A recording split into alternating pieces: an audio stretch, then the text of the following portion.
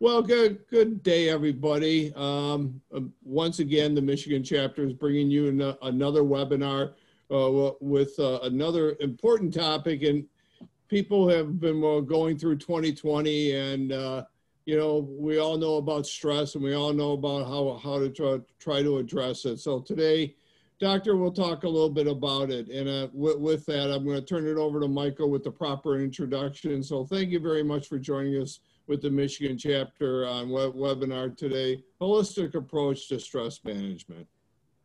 To you, Michael. I appreciate the invitation, John. It is, as always, a pleasure to be at the presence of Scleroderma Foundation. And I'm sure most of us are going through hard time of stress during the Corona era. And I bet people with autoimmune diseases, especially scleroderma, it's even added. So I hope this next 45 minutes, an hour, I'll be able to give some tools that they can face the stress right on. Well, thank you, Doctor. I'd like to let Michael give you the proper introduction on your credentials and what this webinar and who is brought to you by. So Michael. Good morning. Good morning, everyone. I am Michael Bessert. I'm a patient advocate. I would like to welcome everyone to the Scleroderma Foundation of Michigan Chapter's web-based educational series. This webinar is being offered as part of our strategic planning efforts to move towards web-based learning experiences for the next 4 years in an effort to reach more patients, caregivers, and family members who are seeking to obtain accurate information about scleroderma. These webinars reach scleroderma patients and their family members from all over the world, emphasizing the importance of quality educational programming for the scleroderma community. This educational program is made possible in parts by grants from Ectelon Pharmaceuticals US Incorporated and Boehringer Ingelheim and Trico Foundations. We thank them all for their continued support. This webinar is being presented by Dr. Girgis. Dr. Girgis is a doctor of naturopathic. There you go. Excuse me, medicine and certified stress management consultant and therapist. She received her BSN in Iran and continued her education by specializing in intensive care in Switzerland. She obtained her doctorate in naturopathic medicine in the United States. She is also a member of the American Institute of Healthcare Professionals and a board member for the Scleroderma Foundation Michigan chapter. She has worked as a stress management consultant and naturopathic doctor in both Maryland and Michigan. Dr. Girgis gives talks and seminars about various autoimmune diseases and aging. She also has published many articles on various subjects, from food to herbs and lifestyles on different websites. She has published CDs for guided imagery, progressive muscle relaxation, and autogenic training. Most recently, Dr. Girgis has published 2 books, The Holistic Approach to Stress and Path to Love, a poetry book.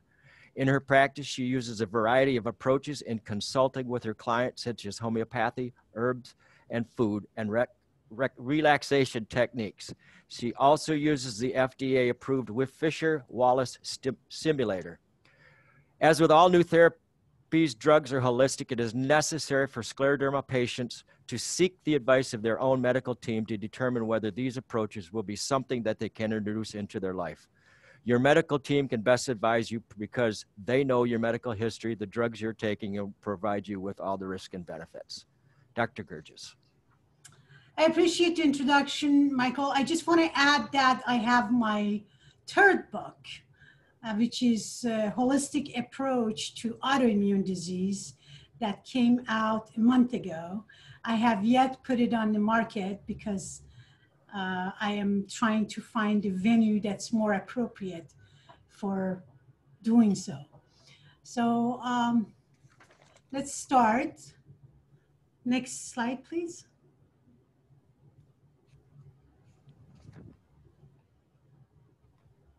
Next.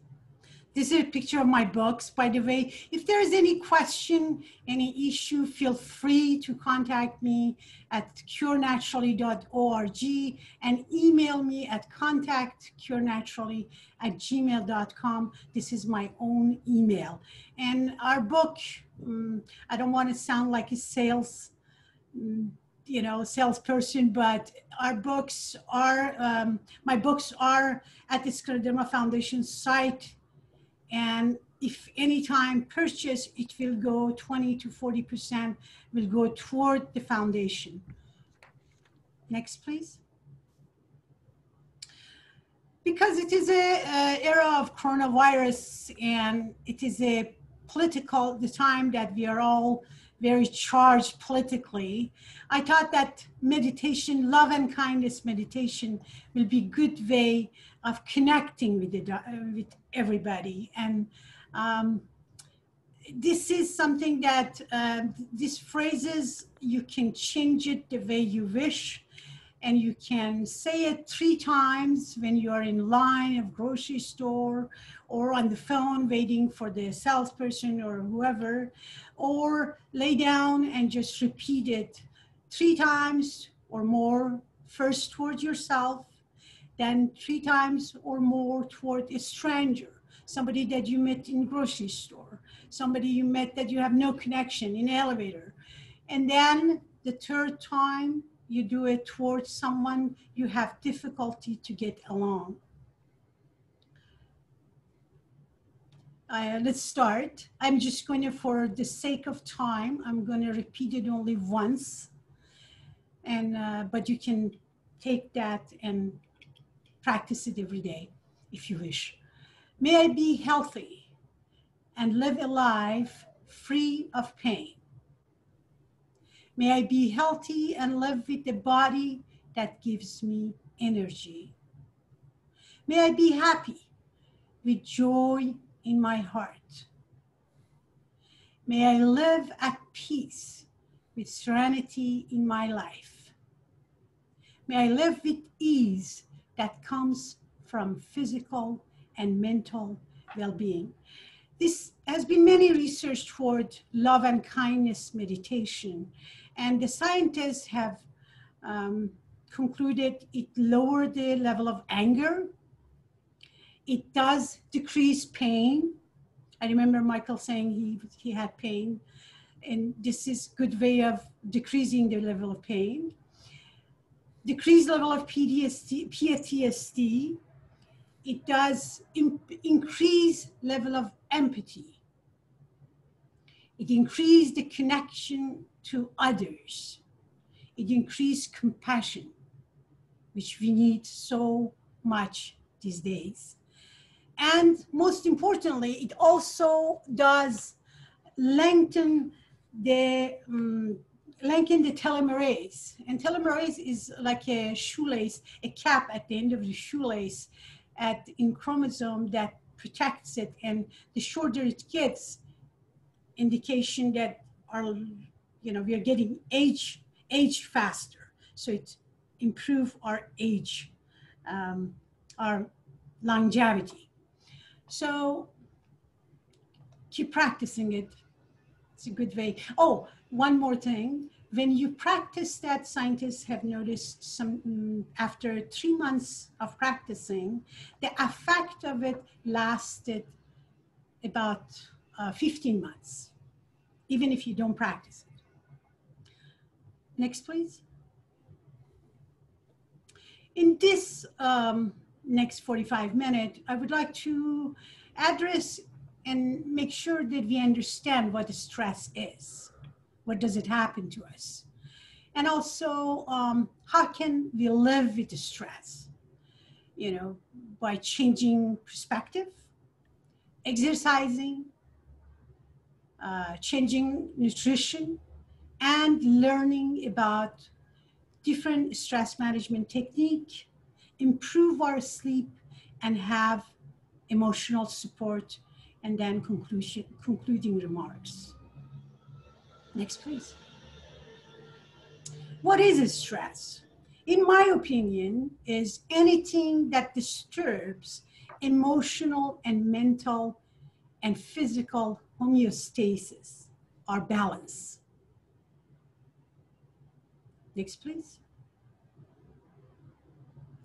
In early 1930s, a physiologist from Harvard named Walter Cannon introduced a concept of body's response to stress. He called it fight or flight.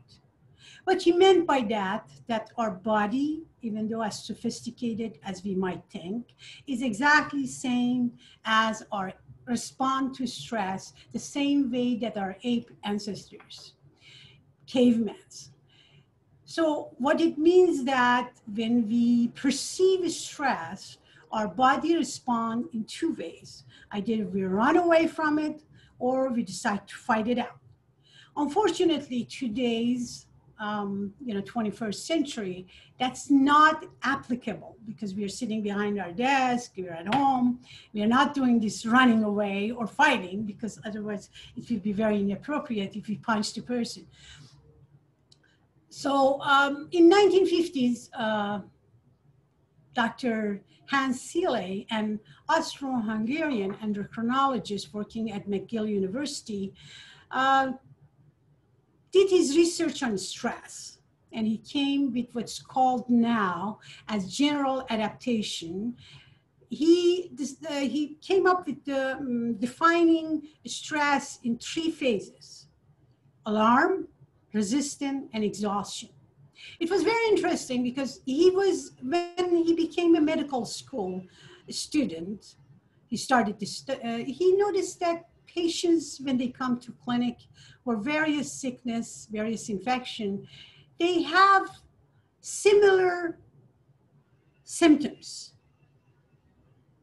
And they have, their liver issues and thymus and glands, and they have similarities. He brought the attention to his faculties, and they sort of dismissed as, just new students asking too many questions, and said, no, that's not same. He let it go, but then when he became faculty himself, and he was doing research by giving different hormone to the rats, and when you do that, you cause lots of physical stress. And I'm sure if the rat could speak, there's a lots of emotional, because you hold them, you grab them, you inject them, and they don't understand what's going on. So there's lots of stress. But what he noticed that no matter what kind of hormone he would inject to the rat, they end up having similar results.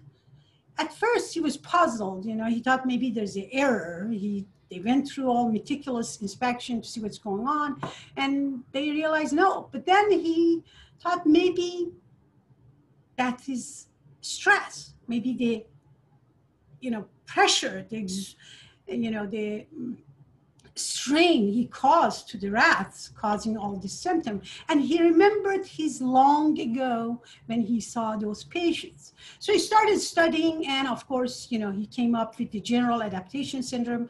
And interestingly, he's known as father of stress. And he had a very interesting quote that said, "I have done many autopsies, and I have yet to see anyone dying from an old age." That's how much he believed stress is what's killing us. Next, please. There are many many systems involved in stress, but the main ones are central nervous system, endocrine and hormonal, and immune system. There's a field called psychoneuroendocrine immunology that looks at the whole involvement. Next, please. But what does really happen to us? What is it? I know that stress has become such a common use of word that it almost sounds cliche. Is stress bad for us? Absolutely not. In fact, there was a scientist in early 1900, they looked and they noticed that stress, it became known as Yerkes-Dawson law. Stress initially is good for us. I mean, in a small level, it's actually a spice of life. It makes us very,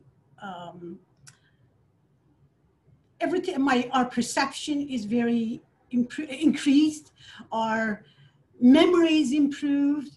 It has lots of positive things for us. But then this Yerkes-Dawson law, to some degree, it goes, and this productivity because of stress goes up. And then when you go too long, then start going down the curve. So stress is good for us. It makes us get up in the morning and look something to do. It's good, so it shouldn't be dismissed as always negative. However, it's different when it's continuous based and becomes chronic. What happens? Well, imagine yourself, you're walking in an alley. It's late at night, it's dark, and you hear that boom, boom, boom, footstep behind you. You immediately, your body tenses up. Spontaneously, your heartbeat goes faster and you start breathing. That's your autonomic nervous system kicking in. You turn around and you look in the back and you see a mom, you know, with their baby running to her car. You say, oh, thank God, you know, and you relax. Your perception is that it is okay, it's not danger. But imagine if it was the opposite. If you looked and you saw that it is seemed kind of weird, and you become, at this time, you perceive a danger. It's your decision, your perception. At this time, your hypothalamus is about the size of an almond or grape, start releasing cortical-releasing factor or cortical-releasing hormone. And then this affects your pituitary gland. Pituitary gland is the size of green pea. And at this time, pituitary gland releases adrenocorticotrophin hormone. And this adrenocorticotrophin hormone release goes all the way to adrenal gland, which are sitting on top of kidneys. And at this time, your medulla, the center of the adrenal gland, releases more epinephrine, norepinephrine, and then your cortex releases cortisone, mineralocorticoid, and glucocorticoids. What does that translate? Next, please. Here again, you know, hypothalamus, cortical-releasing hormone, pituitary, adrenocorticotrophin hormone, and cortisol. Next, please. What does that mean? You know, I don't want to, that's another picture for it. Next. What does that mean in our body, physiologically? When cortisol is released, it is trying to prepare you for fight and flight. How does it do that? It increases by dumping everything except kitchen sink. Your sugar goes up. Everything gets converted to glucose.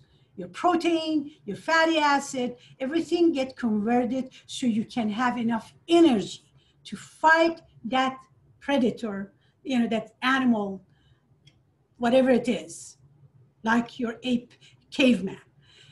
Your cortisol also affects the, you know, your neurotransmitters such as dopamine, serotonin, neuropeptide, things that are really important for our balance psychologically and activities that goes in our body. And all that, on top of that, aldosterone is released, which retains salt and retains sodium, increase the volume of blood because you need to go fight that predator. So your body is getting, so excessive, imagine if it goes on and on and on. It becomes toxic. It becomes, you become loaded with free radical, and at the end, you're damaging. In addition, the insulin is, you become desensitized to insulin because the sugar is released so much, you become resistant. So what is means, next please. What does that mean physically? Means that all the energy, all our resources are geared to it to make us strong. Meaning what? Meaning that muscles, our muscle that is needed to fight that predators are the blood flow is shunted toward them. Our heart beat faster because wants to bring more blood, wants to bring more energy, wants to bring more nutrient toward those big muscles so we can fight the predator. Our breathing becomes faster to bring more oxygen to those muscles so we can fight the predator. Your pupils get dilated so you can see better what is coming to you. Your nostril gets flares up because you want to breathe, bring more oxygen so you can go fight. Your blood pressure goes up. Your blood vessel gets constricted so to increase and push the blood forward to the muscles, to the region, to your lung, to your heart, to increase the capability of you fighting. And liver, of course, release sugar, fat, etc. to the bloodstream. Next, please. So imagine what happens. Continuously, you are having, if you have, let's say if it was one incident, one big stressor, after that, your body goes back to homeostasis. Sometimes it takes a few days because your thyroid hormones also get affected and it takes later to kick in. Many people complain, oh, I'm so exhausted all the time. I don't know why, because I'm not doing anything. Why am I so exhausted? They don't realize that there's a lot going on in your body, within your system. Your body is working too much. So your cardiovascular, because your blood pressure is kept high, because you have palpitation all the time, one stress after another, you run from the dark alley, you come home, you see all these unwashed dishes, you see the kids making noise, or if they're awake, or you're teenage, it adds up. So you're constantly having your heart working hard, therefore leading to angina, leading to irregular heartbeat, leading to high cholesterol, heart attack. Your digestive system is not an essential worker when it comes to stress. So what does it happen? If you have food, your blood is flown towards heart and lung, the food stays undigested. Imagine that happening days after days. You start developing indigestion. You start developing gastritis, peptic ulcer, irritable bowel syndrome. Your breathing, you start developing asthma. Your tension that you feel in your muscle, in your back, in your neck, and you start having pain.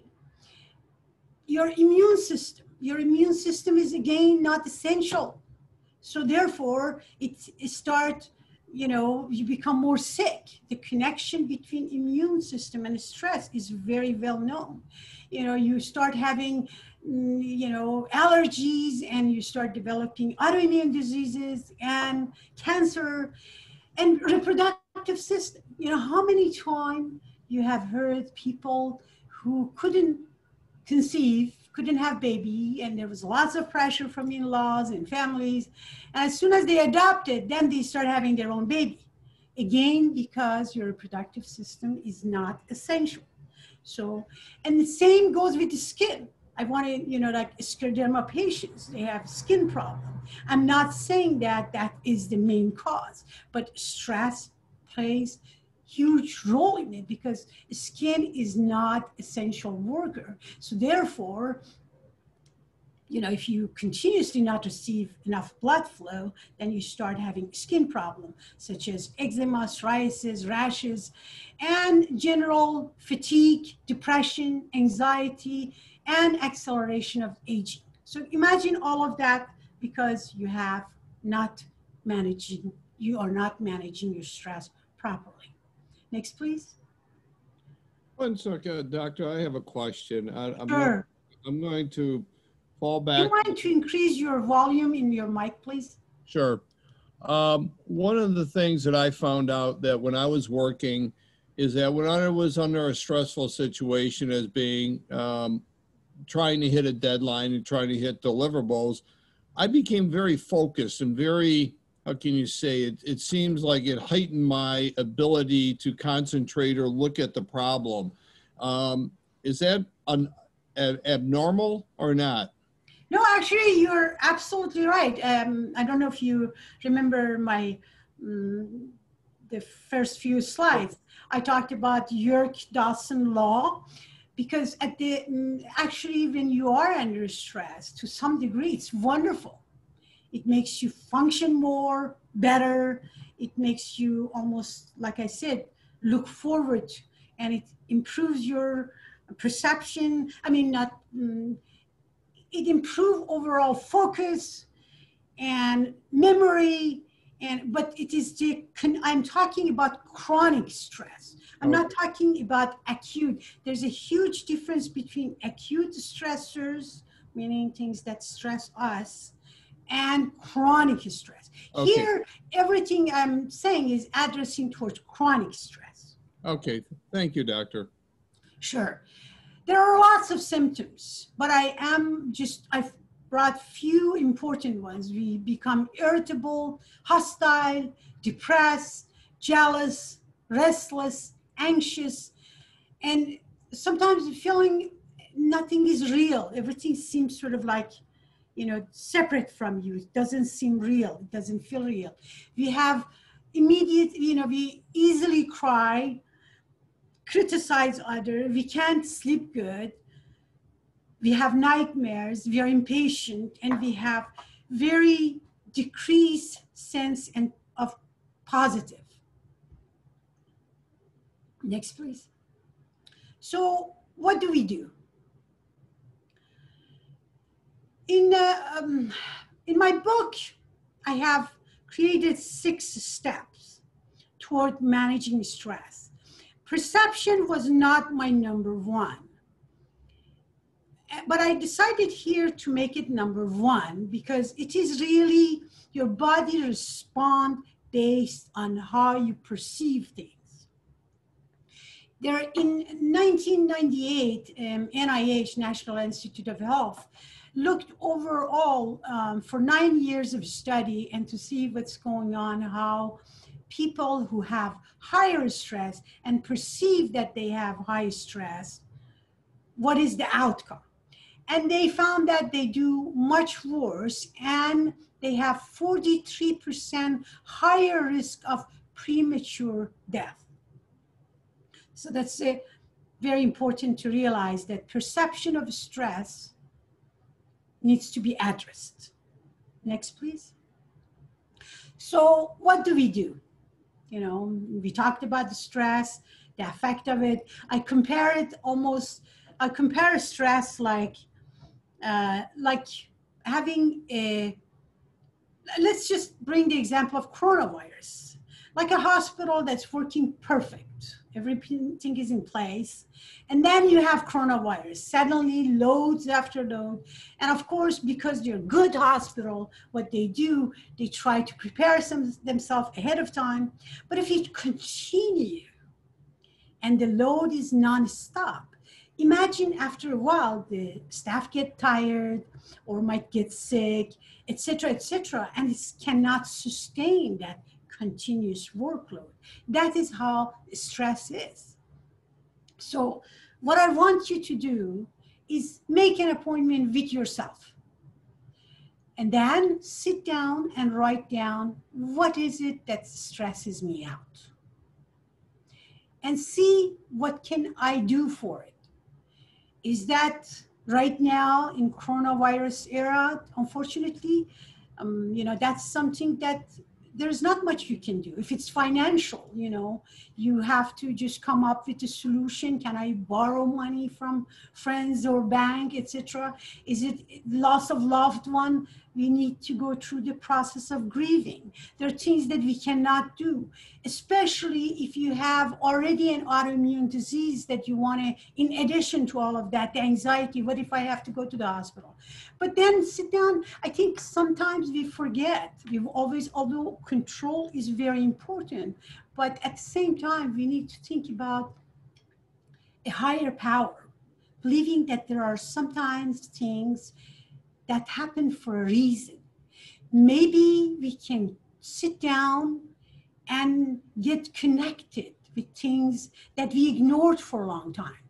We can look at it positive way. For example, one of the things in Corona era is that look at the environment. I mean, look at the nature. It's much more beautiful because of the less pollution. You know what I'm saying? I'm not trying to say ignore the reality, but look at it in a positive way. Also use cognitive therapy, self-talk. I understand it is a difficult situation, but I am going to be able to handle it. I'm going to be mindful and take one step at one time. Come up with the solution. Once you identify if it is a marriage that doesn't work, if it is the kids, if it is job, come with the solution that is workable for you, applicable for you, and then start taking steps. Sometimes you might say, you know what, I have to live with it, and that's okay too. Next, please. For example, once you decide you have to live with it, then you try to focus on a positive side. Change your perception. I don't know if both you, Michael or John, if this picture is familiar for any of you. What do you see? What is it that you see there? I see an old woman and a young woman. Exactly, exactly. When you look at the old woman, this big nose, my arrow, I don't know if it shows, and the chin, and this is the hair. When you look at the young woman, you have the hair and you have eyelashes and beautiful cheeks and, you know, chin. And so you look at the same picture, and yet you see two different things. It's like same as half glass empty, you know, half glass full. Next, please. There is also, when you decide that you want to live with the situation and you try to change your perspective, another option is to make yourself stress hardy. There was a scientist, Dr. Susan Cabasa in Chicago. He was a student, he was always impressed with when he was at high school, he would see that some people, when it's close to the exam, they hair pull, they're very restless, while others are calm and collected. And he always wondered what does make them so calm and collected. So when he became a doctor later on, he decided to do a study in a bunch of executives, what makes them stress hardy. And he found they have 3 different things that he called them 3C of stress hardiness. They are very committed. These people, no matter where they are engaged. Like right now, you and Michael, John and Michael, you are engaged, you're present. You pay attention. This is commitment. This is mindfulness. Also, these people felt like they can control it. No matter what was thrown at them, they could handle it. So therefore, that was the second C. They looked at it as a challenge. Instead of saying, oh my God, this is a disaster and lose it, they look at it as a challenge. Wow, good, you know, I'm gonna make the best of this situation. So therefore, that made them stress hardy. I added 2 of my own. I believe that spirituality doesn't necessarily mean that you have to believe in God or belong to a certain religion. What I mean by spirituality, believing to higher power. That is sometimes we cannot control. And also having support that help you to go through difficult time. So those are my stress hardiness that I added to this 3. Next, please. Number 2, I know that exercise is sometimes difficult for scleroderma patients. Some people cannot move as fast or cannot, but it's okay to start small. Why is it exercise matter? Because exercise proven it can treat psychiatric illness. Imagine that, psychiatric illness. schizophrenia, major depressive disorder, Alzheimer, dementia. So it's also even people who had a brain injury, they had recovered after performing exercise. Some people ask me and say, well, you know, exercise itself is stress, you know, physical stress. What's the difference? I agree with them. It is a physical stress. But the difference is, if you remember what I told you earlier about physiology of stress, when you are under stress, everything is converted to sugar. So to meet that stress expenditure. But instead of spending it, what do? We do nothing. So it becomes destructive inside. But when you exercise, you spend that expenditure. So keep exercising. Next, please. Of course, exercise reduces stress. It also improves the glutathione, which is an antioxidant, and it repairs wear and tears. Next. It improves mood. It increases blood flow to the brain and minimize the plaque buildup. And of course, most importantly, it improves by burning those extra fat and calorie that we have as we released, that has been released into the blood as a result of stress. And another thing is improve with sleep, help improve with sleep. I'm sorry, Michael, it seems like there are some grammatical mistakes here. I don't know, like they will also help with sleeping. And I noticed another one earlier, and I'm not sure it was supposed to be edited. I am usually send it to someone to edit. Just please make sure that they are edited later on, because it seems like it's still some there. Sorry about that, to go through that. Next, please. Oh, that's fine. Don't worry about it, doctor. Well, you know, we're all human. Don't stress about it. Next, please. When we exercise after 25, no, previous one, please. After 25 to 30 minutes, endorphins are getting released. And endorphins are important for pain, as I explained in previous holistic approach to pain.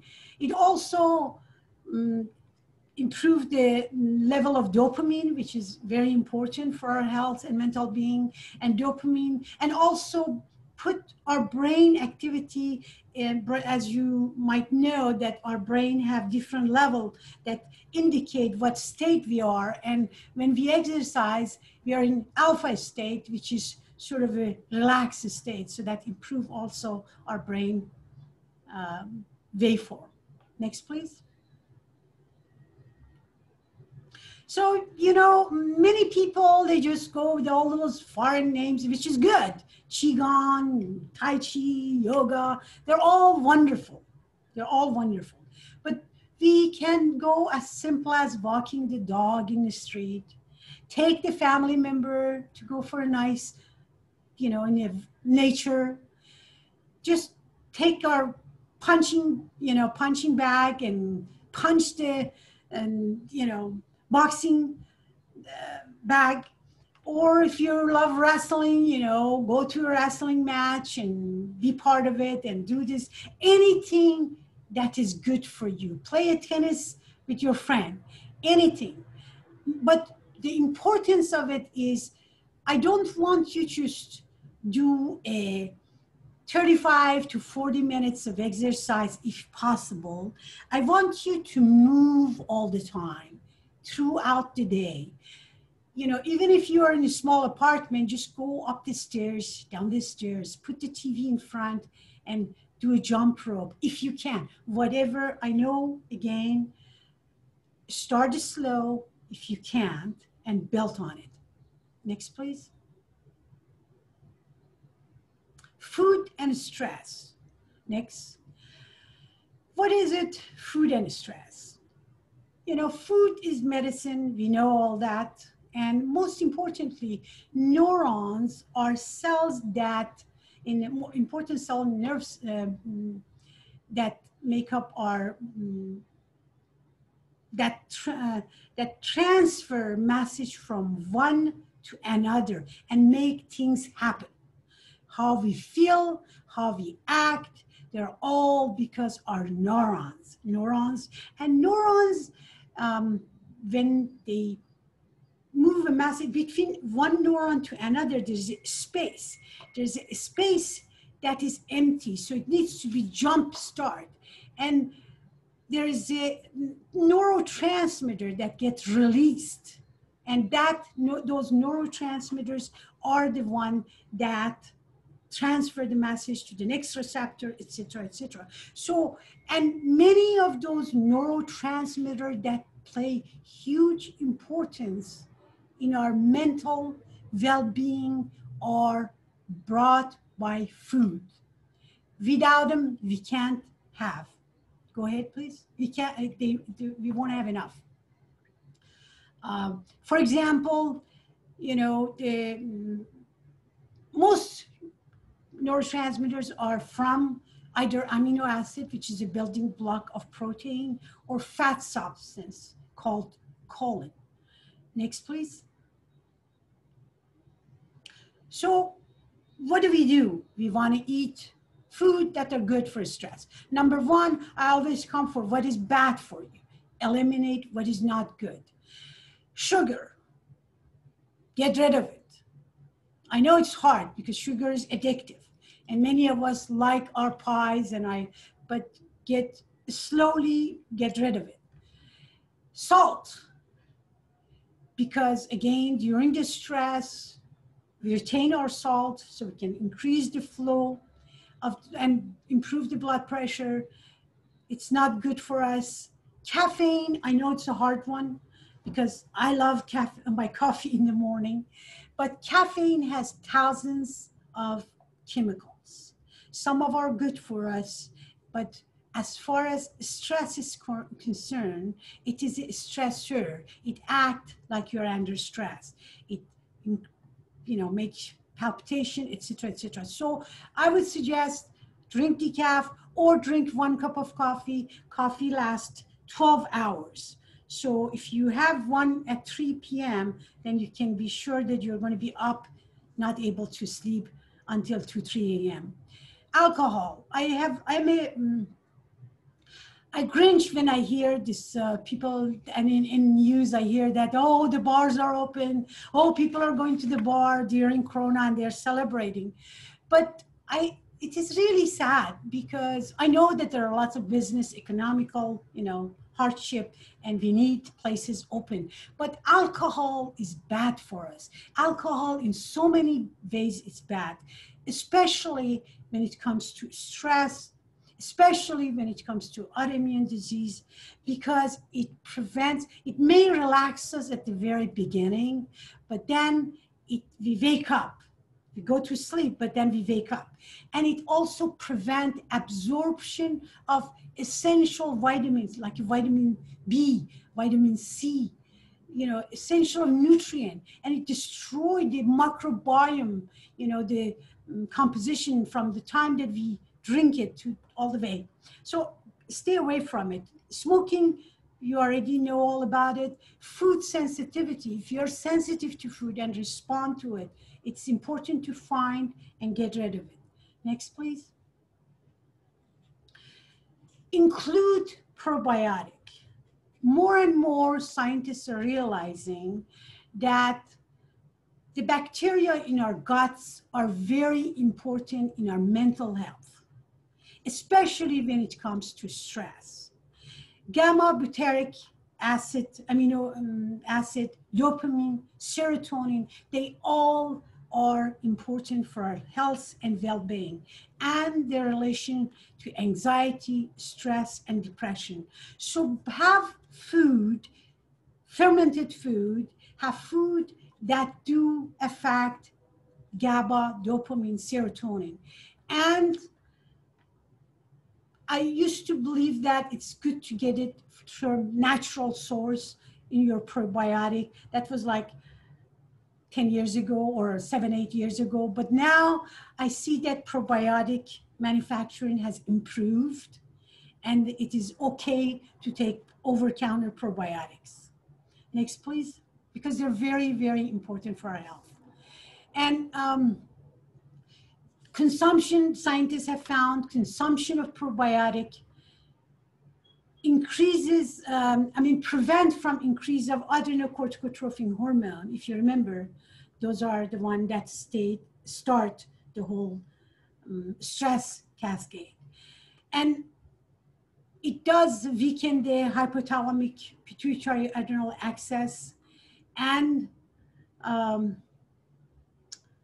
it has many benefits that I would, especially, next please, especially scientists have found that in studies, probiotic that contain lactobacillus helivectus and bifidobacterium longum, they do reduce stress-induced gastrointestinal discomfort. That's very important. So if you get a probiotic over counter, make sure that they have lactobacillus helveticus and bifidobacterium.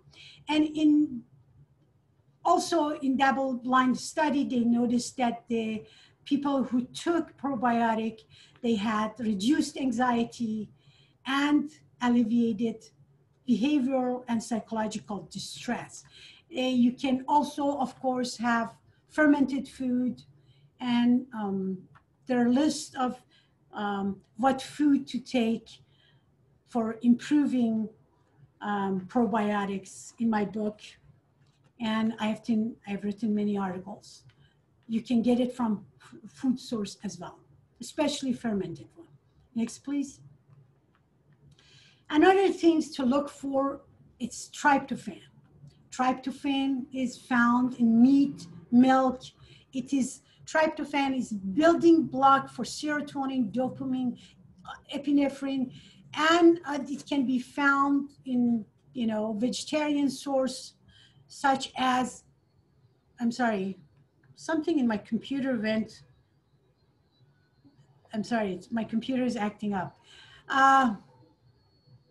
So vegetarian source like quinoa, hemp seed, tofu, tempeh, and choline, you can find it in egg, in eggs and wheat germ, etc. Sometimes, tryptophan is obtained from protein and from meat, etc.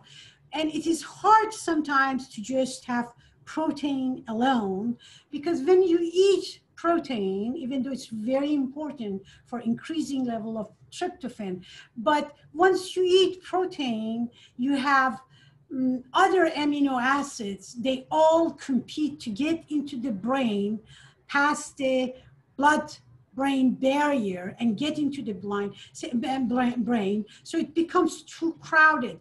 But if you have a little bit of a complex carbohydrate next to it, that insulin takes care of those other 5, so then tryptophan can get into the brain and have, therefore the increased level. Next, please. So to just wrap it up, what do? Make sure you have protein, have a small amount of carbohydrate, the kind that you as autoimmune disease patients, as scleroderma patients are not sensitive to, a small amount. And then add vitamins. Take a multivitamin because it has iron, it has selenium, it has E. But in addition to that, I encourage people to take B complex and C, because C is amazing benefit for, in case of scleroderma, autoimmune diseases. I would go for like 1,000 a day, or even more if needed, because it's water soluble. It can get rid of it. It doesn't get accumulated. But B complex are very important when it comes to stress, it comes to depression. So I would definitely take that. And in addition, make sure to add probiotic. In other words, if you want a natural resources, get rainbow color vegetable and probiotics and meat, etc. Next, please. Number 4, sleep. I know that people have lots of trouble sleeping. Next, please. And especially as we get older, you know, sleep deprivation can short our temper. 50% of people who have sleep deprivation, they have psychological disorder, they have depression, and they have increased hypothalamus pituitary adrenal axis activities and more stress hormones circulating in our blood. So in other words, stress becomes higher when we are sleep deprived. Next, please. Then during sleep, I am sure most people know that our breathing goes lower, our body is relaxed, and growth hormone is released, which is crucial for development and for growth, and cytokinase, which is important for infection and inflammation, is produced. So what do we do? Next, please. What do we do to get sleep? If you remember our ancestor, if the sun was down, they would go to bed. Sunrise, they would get up. I'm not saying to follow them because otherwise we would have a short day, especially in Michigan. But I'm just saying that try to create a routine. Go always at the same time, get up at the same time, because then your body's internal clock gets used to it and you feel sleepy as you get close. Watch what you're eating. Sometimes close to your bedtime, eating big meal, it's not a good idea. And a spicy meal, it's not a good idea. Maybe having a little bit of almond milk or coconut milk, put some turmeric and some chamomile tea, add a chamomile tea bag in it. It makes you sleep, it relaxes you, and it's good for you. Avoid, of course, caffeine, alcohol, and don't exercise close to bedtime. And get out of the bed if you cannot sleep. Unfortunately, you know, before the Corona era, I wrote many times, I mean, several times, article about staying away from our gadgets. It's like, you know, we can't live with it and we cannot live without it. I mean, if it wasn't for technology right now, we wouldn't be able to, you know, get close to our patient group and talk to them. So it's important. We love our gadgets, but it is not a good idea to sleep with it. It's not a good idea to be connected.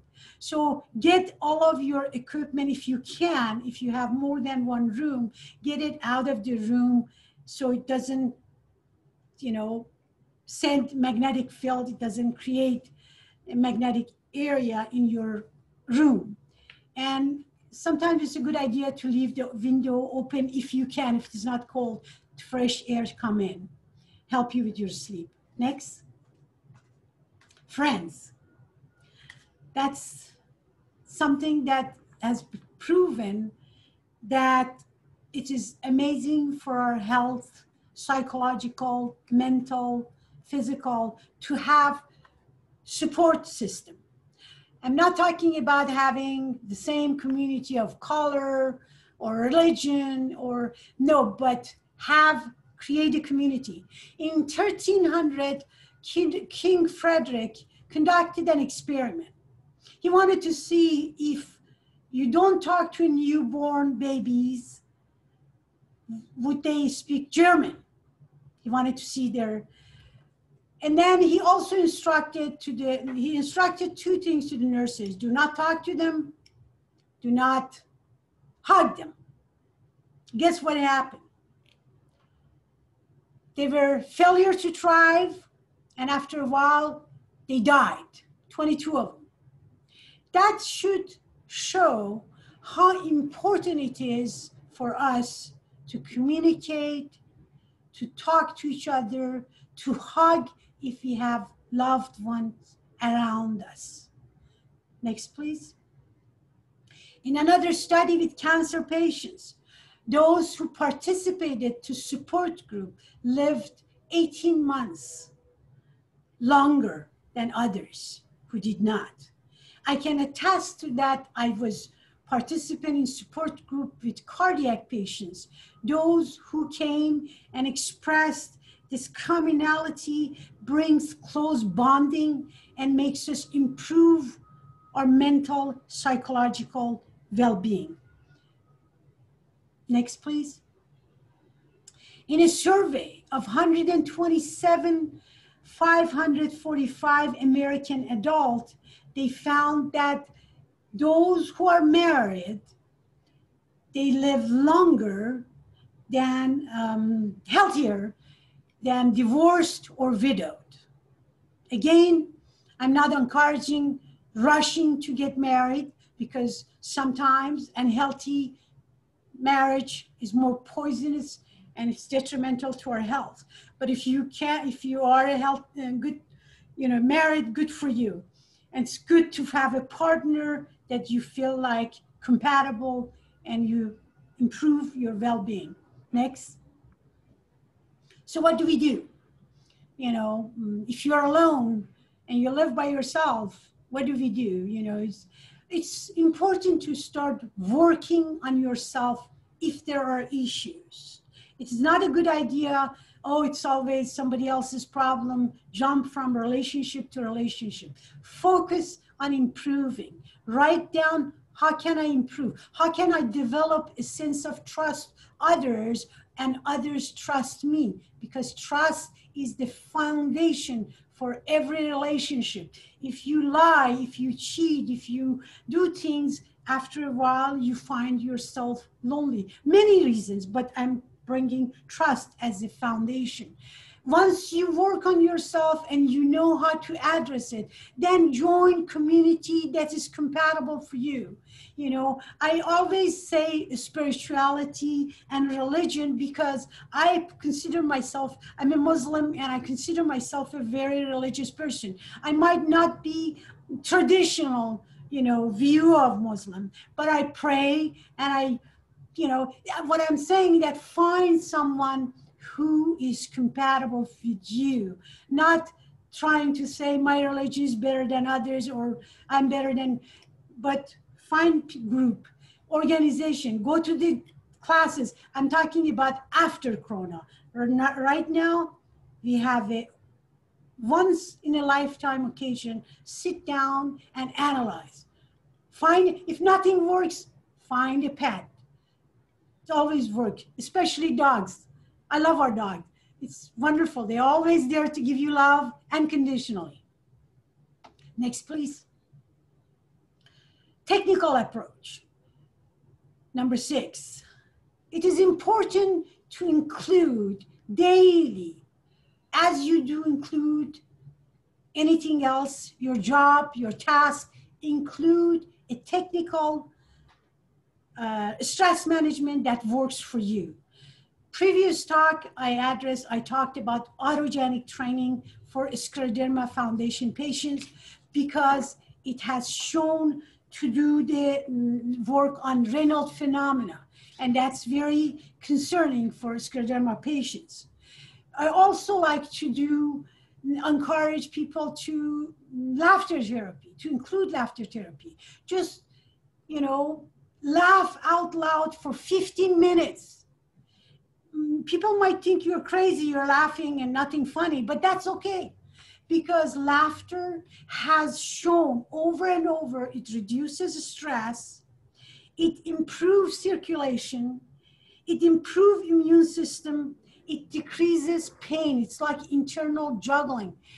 Dr. Norman Cousin in 1979, he had an autoimmune disease and he was at the point that he was receiving pain medication every 10, 15 minutes. He was a faculty in a hospital. And finally, his friend said, I'm sorry, we can't really manage anymore. There's nothing we can do for you. We are going to send you to an apartment next to the hospital, and they're going to come and give you pain medication. Do whatever you like. And he started watching funny sitcoms. He just kept laughing. And then he realized, oh, wow, I went an hour without pain medication, 2 hours, etc. And he actually cured himself. When he came back to the hospital, residents and stuff, they were like, you have to write a book. So he wrote Anatomy and Illness. And Dr. Kataria from India, he developed a technique called laughter yoga, that people get together and laugh. I encourage Scleroderma Foundation to create a laughter yoga class. Find someone who can teach. You can do it in the era of coronavirus. You can do it online. Just get together and start laughing.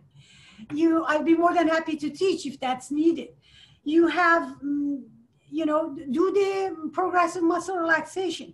But of course, there are many other techniques. And as Michael said in my bio, I already have CD about autogenic training, guided imagery, and another one I forgot right now. And my book tells you what to do. But do what you love. Dance, sing. Include few of those and see which one you like the best. Next, please. So, to conclude,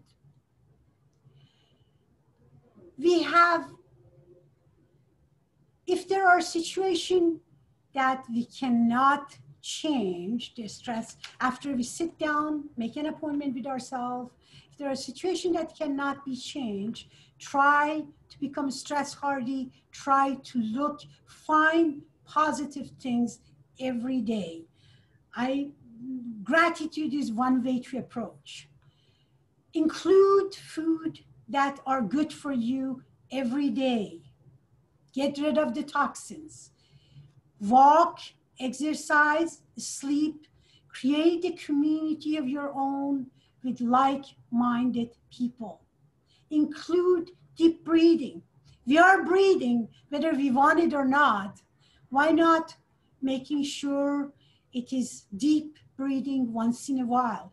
We have tendency, we take our gadget, we are constantly bound, crouch forward, and we are reducing the volume of oxygen in our lungs because we are, bending over to look at our computer. It is important to improve your posture. Make sure you have your hand in your belly and chest and see which one rises. If your chest is rising without your belly, then you are breathing by your chest, and that's not you need to have a, belly rise. You can lay down, don't stress over it. Lay down and put your hand and see how you can change it to belly breathing. And do that every few hours, take a few deep breaths.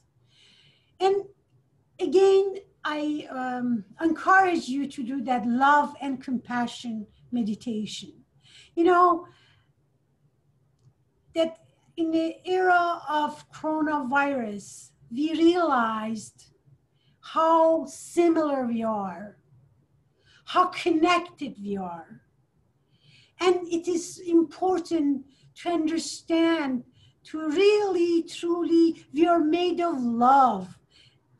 Try to connect to each other and respect others, different tradition.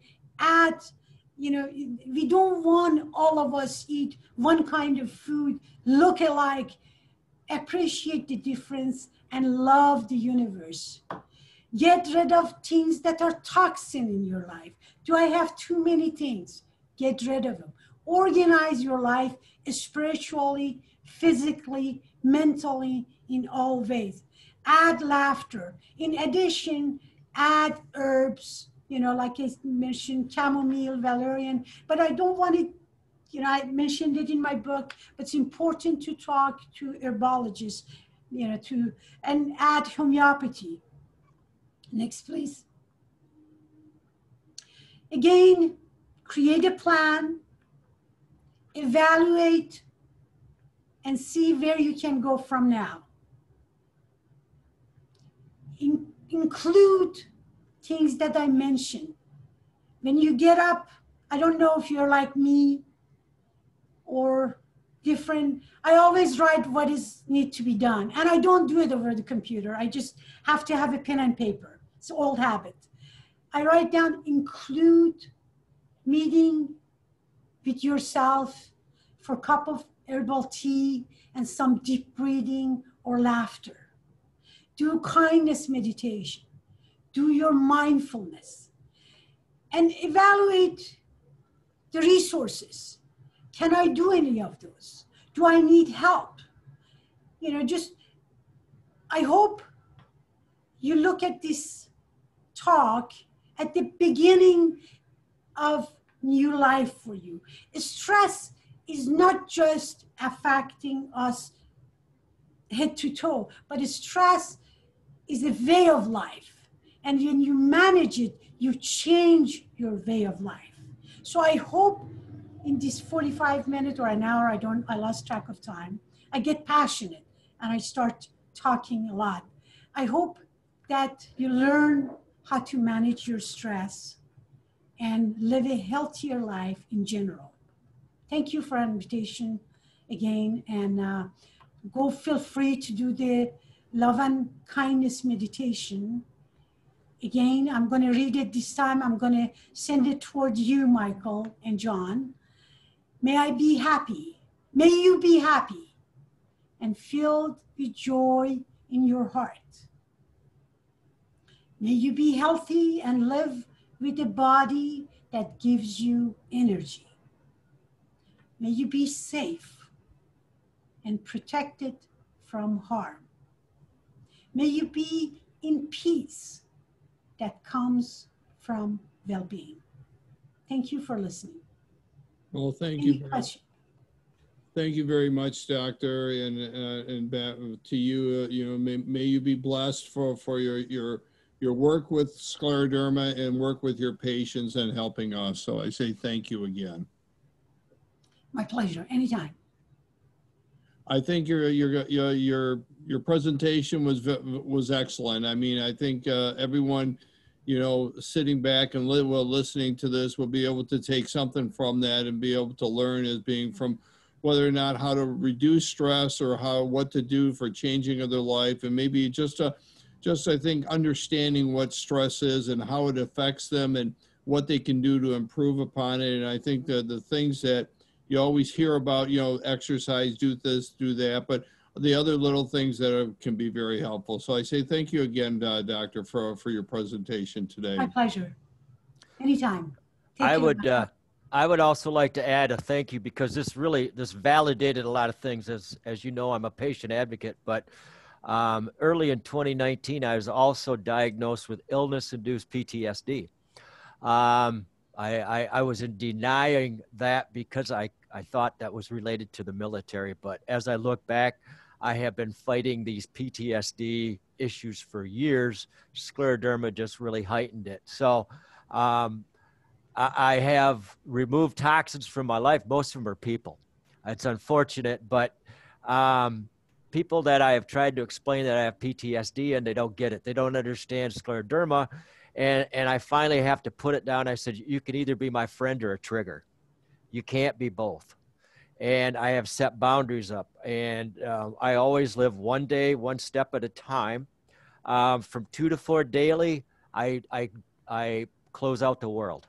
I take a nap. I just go into deep meditation, but that is my time and nobody else's. And my wife knows it, my family knows it, and most of my friends knows it. But it's kind of, so you validate a lot of things, and it was very nice. And especially when you get into the mind wandering with the what ifs, the woulda, shoulda, couldas, I just have found too that I just tell myself, stop, just stop and move on.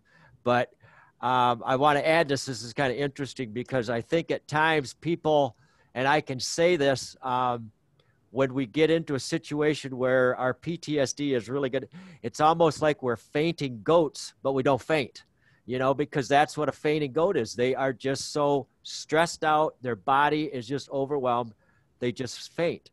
And most human beings don't realize that people are that way too, that you put them under amount of stress like that, they don't faint like a goat, but the chemistry, and I've seen this, I know firsthand, just that anger that builds up, and to be able to control that by the lessons you've taught us today is just wonderful. So I thank you very much for this. I'm glad that it helped me tremendously. So thank you very much. I appreciate that. So my pleasure. Anytime. Yep. Thank you for the invitation. If that's everything, then John, Okay. I got my wrap up. If there's anything else, or Why don't you wrap this up, Michael? And so, so thank you very much, Doctor. So, Michael, we're going to turn it over to you for our close. Okay. Well, thank you very much. Again, I want to thank all of you for viewing this webinar. Staying educated about scleroderma is so important. This is the reason that the Michigan chapter strategically has created web-based educational experiences. Being educated can help the scleroderma community to become better healthcare advocates. I hope you'll join us for all of our educational webinars. And for more information, check our website, which is all small letters, scleroderma.org/Michigan, or the National Scleroderma Foundation weekly e-letter that is delivered to your email every Friday. Thank you again for sharing your time on this webinar. And thank you very much, Dr. Girgis. My pleasure. All right. Have a wonderful day. Bye-bye. Have a good day, all. You too. Bye-bye. Thank you. My pleasure.